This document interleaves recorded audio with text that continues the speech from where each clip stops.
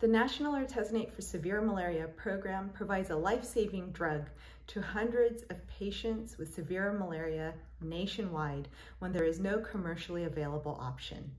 This effort is a collaboration between two centers at CDC. The Center for Global Health, Division of Parasitic Diseases and Malaria, manages this program and has malaria branch clinicians on call around the clock.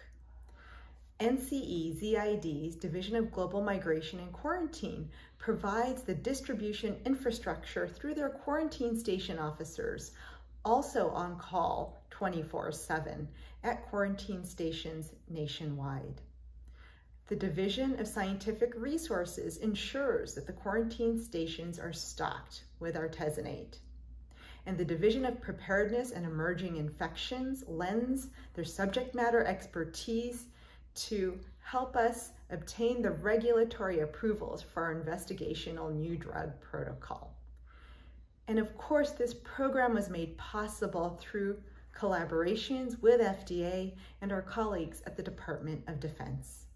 And so it is with gratitude that I accept this award on behalf of the many staff who has contributed to the success of this program to save the lives of patients with severe malaria in the U.S.